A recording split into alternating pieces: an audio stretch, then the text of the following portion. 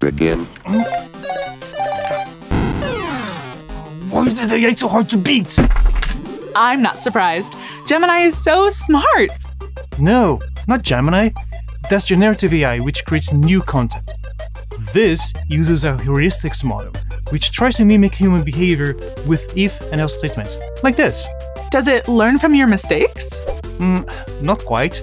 You're thinking of machine learning, which trains model to better identify certain data, like Gmail and spam detection.